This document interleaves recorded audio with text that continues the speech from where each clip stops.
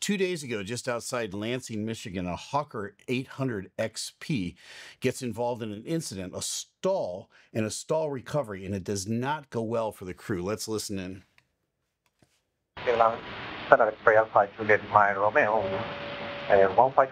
Okay, the main player here is X-Ray Alpha Juliet Mike Romeo. It's a Hawker 800 XP, and it's registered. It's a Mexican registration of this airplane to a airline, Aerolíneas del Centro. It was involved in this freak accident. We know what happened, but we don't know how it happened, and we know what happened because the pilots tell us. Listen. Aircraft Juliet Mike Romeo, Cleveland Center, on altimeter 3016. 016, Everything's pretty normal so far. Getting the altimeter setting, climbing up to altitude. Where are they going? I'll tell you in a minute. He calls and says Cleveland. Aircraft Juliet Mike Romeo, go ahead. Yes, sir. Just for request work area for close something. It's 150. You're just requesting a place to fly around for 15,000. Okay, so he's a little difficult to understand. Part of it is the radios are really scratchy. Now, you've heard a lot of radio transmissions on this channel, and sometimes they're real scratchy. This aircraft, and there's something important to know about this aircraft, I'll tell you in a minute. I think it's a problem with the airplane, the scratchiness of the radios. Then there's the language barrier. Now, you've heard me talk about how English is the international language of aviation, and you have to be English proficient to get a pilot's license to fly anywhere in the world. But that English proficiency doesn't mean conversational English like you and I would understand it, or like we're having right now. It's basically proficient at aviation English. So anything that's kind of out of the ordinary is kind of difficult to communicate. So I feel sorry for these guys. It's hard to, in a second language, try to communicate to an air traffic controller exactly what you want. But I'll interpret for you in a minute what these guys are asking for, because the controller keeps kind of asking. This guy's really patient. He's a good controller. Aircraft Juliet Mike Romeo, flighting 030. 030, All right, he sends him on a vector. Aircraft Juliet Mike Romeo, do you just need an area to fly around to get some work done? So he asked him a question. Do you need to get some work done? Flight 15,000, but particularly of 1,000, and around 10 miles of 80 miles. Okay, so his radio keeps kind of cutting out. It gets real faint a little bit. What he said was this, and you heard a second voice come in. So that's generally speaking the captain, or it could be the instructor, is just chiming in and saying, we need a area to work in at 14,000, maybe to 15,000. We need 1,000 foot of altitude to work in, and I want to do it in a 10-mile radius around a midpoint. And so he could create a point right there on the ground. Generally speaking, you're going to ask for a radial and DME off of a set already known point. What he's asking for here is a working area or a block altitude. That's actually what he needs to say, block altitude. Now, airliners don't ask for block altitudes. We get a set altitude and we fly there. Whenever we go someplace, we fly at that altitude. When you're going out on a training mission, I did this a lot of times in the military, you would ask for a block altitude so you could climb and descend without having to ask every time to do that, because you might be doing some maneuvers that require a climb or a descent. These guys are about to do a maneuver here, it looks like, that's going to get them in a rapid descent that they can't get out of, and that's the problem with this one. But they're asking for a block altitude. They're doing it in a second language. There's a little bit of a language barrier. They're going to finally work their way through that, so listen to what the controller says to them next. Aircraft Juliet Mike Romeo, you're coming in pretty broken and exactly what you need. Say it again. Say it again. All right. He's patient. We need an area of 10 miles around. We need an area of 10 miles for now, he says. And you can't hear what he's saying. But we could climb 1,000 or descend 1,000 from So this is a really wordy description of what he wants to do. It's a place where we could climb 1,000 or descend 1,000. He's asking for a block altitude between 14 and 16,000, all right? And he wants to have that little piece of pie so he can do his maneuvers. Now, what is he doing out here? All right, that's the next question. At first, when I first listened to this, I thought, oh, he's on a training flight. He's got a student, and you're going to do some stuff with a student, and you need a couple of thousand feet to do your climbs and descents. That's not what's going on here. This airplane, this particular Hawker, has not flown since March, so it's been out of commission for almost 7 months now. And the assumption now, this is just an assumption on my part, the assumption would be that it's been undergoing some sort of maintenance. There's no reason that a Mexican registered Hawker jet to an airline would be sitting in Battle Creek, Michigan for 6 months just not doing anything. So they were probably getting some sort of maintenance done on it. Once they get it fixed, depending on how extensive that maintenance is, that airplane is going to have to go up for what's called a functional check flight. Now, there's all sorts of different names for a functional check flight, but when I was in the Navy, that's what we called it, a functional check flight. I've been on many of them over the years, where you take an airplane that's just coming out of maintenance. Sometimes you have a real long 4, 5, 6 pages of things you have to put that airplane through to get its airworthiness certificate back. Typically speaking, you'll have a specially qualified functional check pilot that will go out and do that. I don't know the first thing about either one, or there's actually 3 people on this airplane, any of them, whether they were functional check pilots or not. That's not, it's actually irrelevant to the story. What happens here next is shocking, and you'll see. Actually, after Julie, Mike Romeo, I think both of you are stepping on each other, and it's coming in pretty broken here. So one at a time, what do you need? Yes, sir. How do you hear me? Actually, after Julie, Mike Romeo, I hear you loud and clear now, so try it again. Okay, sir. Just for request a work area and 15000 and between the 2000 and plus left for work area. So it's like the third way he's described it. Actually, Mike Romeo, you need a work area at 15000, and are you going to be going plus and minus altitude? Is that what you're trying to say, or no? Sir, between 14 and 15 and 16,000 area. Actually, after Juliet, Mike Romeo, flighting 360. Like it in 360, Alpha Unit Garden. So he's going to send him up to the north. Alpha Juliet, Mike Romeo, maintain block 14,000 through 16,000. Okay, so finally, ATC gets it, and he says, you've got a block altitude, you're cleared between 14 and 16,000.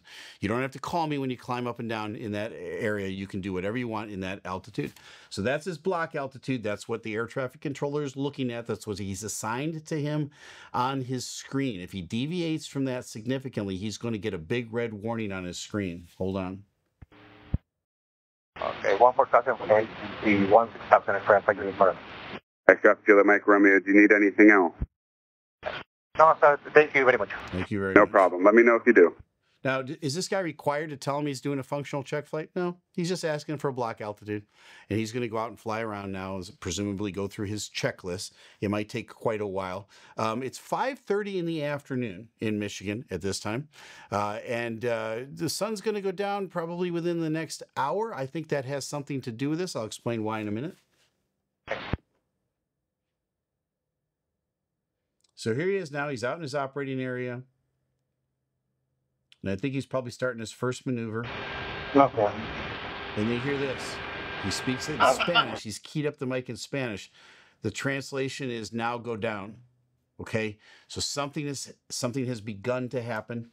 I'm going to let it all play out because it's pretty dramatic and it's kind of hard to listen to. So follow me. You see the red on the screen now? His altitude. He's dropping at 12,000 foot per minute. The pilot's about to tell us what's going on. Juliet, Mike Romeo, Cleveland. First call. We're in it. We're in it, he says. Stall recovery, sir. Stall recovery, sorry. Okay, stall recovery, sorry, he says. That's the last we're going to hear from these guys. Extra Alpha Juliet, Mike Romeo, Cleveland Center, stay altitude. They're at 6,000, 5,000. Extra Alpha Juliet, Mike Romeo, Cleveland Center. 4,000, 3,000. X-ray Alpha Juliet, Mike Romeo, Cleveland Center. How do you read? 2,000 feet. X-ray Alpha Juliet, Mike Romeo, Cleveland Center. X-ray Alpha Juliet, Mike Romeo, Cleveland Center. Southwest 3149, can you look at your 1 o'clock and about 20 miles? We're looking for an aircraft. Do you see if you see anything out there on the ground? We're looking on the ground, Southwest 3149. Southwest calls back and says, we're looking on the ground. Wow. This is the little twist at the end here of this, where they asked for help from Southwest. And yeah, I can't imagine being asked to start looking on the ground to see if there's an airplane that's crashed, but Southwest helps out here a lot. Yeah, well, I think we would question, yeah, just look to see if you see anything out there, any smoke or anything like that for me, please. We lost. We're looking. Nothing in sight right now, but we'll look something.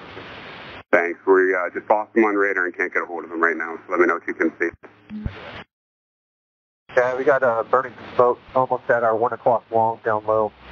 There's a picture of what took place, and it's just off the interstate here. Nobody on the ground was hurt. All 3 pilots were fatally injured. Southwest keeps reporting. Here we go. Southwest 3149, that's you that has that? Hey, firm, 2149. Looks like there's a road just to the south is where that smoke's coming up from. Do you see a road out that way, is what you're saying? Firm, it looks like a highway just to the southeast, maybe, I don't know, a half a mile or so from where the burning smoke is. There's a road to the south-southeast for where the burning smoke is. Yeah, firm, it's big old black smoke coming up. Okay. All 3 on board were killed. Now, here's what I think happened, and the pilots told us. They had the presence of mind, now think about this, in a second language, to key up the mic and say, we're stalling, sorry. And they were in a stall recovery. Either the instructor or the student or the other co-pilot keyed the mic and told us that little bit of information. We don't know how they got into the stall. All we know was that they were in a stall. And when you see the altitude plummet like that, the air traffic controller screen is going to go bright red right above that aircraft. And then he's going to get an altitude warning, and he's watching that altitude descend rapidly. That's a classic stall scenario. That's why he calls, I think, 4 or 5 times and says, acknowledge, call. He calls them, but at one point they've already impacted the ground. And they're too busy trying to recover from a stall. So how do you recover from a stall, all right? And what does it mean for an aircraft to stall? Well, it's not like your car stalling. And when your car stalls, it means the engine just stops. That's not necessarily what happened here. You can have both engines running just fine, and an aircraft can still stall. That's when the air gets disrupted over the wings and it loses lift, either on one or both of the wings. And so typically, you're going to lose lift on one wing before the other. And I practiced stalls in a real airplane back in the Navy days, in my primary training days, in a T-34 Charlie, little single-engine turboprop. Loved that airplane. But we would go up to altitude, and you'd ask for a block altitude of about 4,000 feet to practice your stalls. You'd go up to the top of that block altitude. You'd pull back on the stick. You'd pull back on the power to induce a stall, and you just hold the nose of the airplane up until the airplane lost lift. At that point, one or the other wing is going to fall through, and when it falls through, the nose is going to drop through. When the nose drops through, the airplane begins to twist and it begins to spin. Here's how you get out of a stall. It's counterintuitive. It doesn't, at first, you don't want to let go of the stick or the yoke that's in front of you. You want to hold on to it for all you're worth. You have to let go. You have to neutralize the controls and just let go.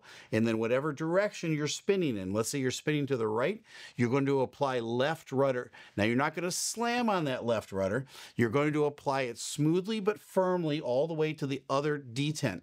At that point, because you don't want to break the rudder off the aircraft, you're going to apply smoothly. At that point, the spinning is going to slow down, and once you arrest the spin, then you have to go back to the yoke or back to your stick and pull up gently, all right? And make sure that you're paying attention to your airspeed, because it's really going to be screaming at that point, and you don't want to over-G the airplane, but you want to pull out smoothly with both wings. You don't want to pull out in a big turn one way or another. So again, all that stuff needs to get done kind of quickly, not in a panic, but you have to know what to do. I don't know if these guys were functional check flight pilot trained in any of those aerobatic sort of things. It's not something you can really practice in a simulator. You can practice approaches to stalls in a simulator where the airplane will buffet real hard and the nose will fall through, but you can't get a simulator to go upside down and give you the full simulation of spinning upside down. I'm here to tell you, my friends, it's a real eye-opener. It's a real eye-opener. When all you see is grass down, straight down, and the airplane is spinning like this, and you have to let go and then push that opposite rudder and then wait for, the airplane to stop spinning. It takes a couple of 3 revolutions. 1, 2, 3, and then you grab the stick again and you pull out. So you're going to lose a few thousand feet. These guys got in such a tight spin or a tight stall that they couldn't recover, even though they had 15,000 feet. So we know what happened. We don't know how it happened. The strangest functional check flight I ever had was in a King Air for the Navy. And it was an extensive one because they had done extensive maintenance to this airplane. It was a complete overhaul, complete repaint of the airplane. They had taken the wings off. They had replaced the landing gear, everything. They had replaced everything on this airplane. I went out, I checked it over for about an hour. We went airborne and we're rolling down the runway and we rotate and the airplane starts turning to the right. So I start putting in left aileron. Then I put in a little bit of left rudder. Now I put in more left aileron. The airplane's still turning to the right. I'm like, something's not right here. More left aileron, more left rudder. And finally, I arrested the stop and we never got back to completely level flight. But I got complete aileron in and almost all of the rudder in. And I thought, something's definitely wrong with this aircraft. So I got the airplane to kind of come back around. We came to a full stop. I taxied it back into the hangar. And I said to the guys, the maintenance guys, I said, there's something seriously wrong with this airplane. I couldn't get it to stop turning to the right, even though I had almost full aileron in. And he said, well, let's take a look at it. So we walked out in front of the airplane and you could see the wings, right? You're looking at the front of the airplane and the wings are like this. They're like cockeyed. I'm like, what? I couldn't believe what I was looking at. It was like cockeyed wings. Okay. And so I said to him, I said, do you see what I see? And he goes, oh, yeah, the wings are kind of crooked. I go, oh, did they take the wings off? And he goes, yeah, this maintenance thing they did, they took the wings off. And I go, well, how'd they put them back on? I said, don't they have some sort of like a laser beam or some sort of, instrument that they level the wings with? And he said this to me. I'll never forget these words. He said, no, they just kind of try to line it up to the old paint marks on the outside of the fuselage. Now, some of you didn't want to hear that just now, but I'm here to tell you that it's just the truth. That's the way they did it. And we went over and looked at the airplane, and sure enough, the paint marks were here and the wings were here. So they went out, took the wings off, put them back on. The airplane was fine. I did not take that airplane up again. So the recap on this one is that the Hawker jet did not recover from the stall that was induced. We know what happened. We don't know how it happened. Perhaps when the preliminary report comes out, we'll know a little bit more about how they got into this stall that they could not recover from. It was outside Lansing, Michigan. All 3 on board were fatally injured. Well, now you know. I'm Captain Steeve. Fly safe.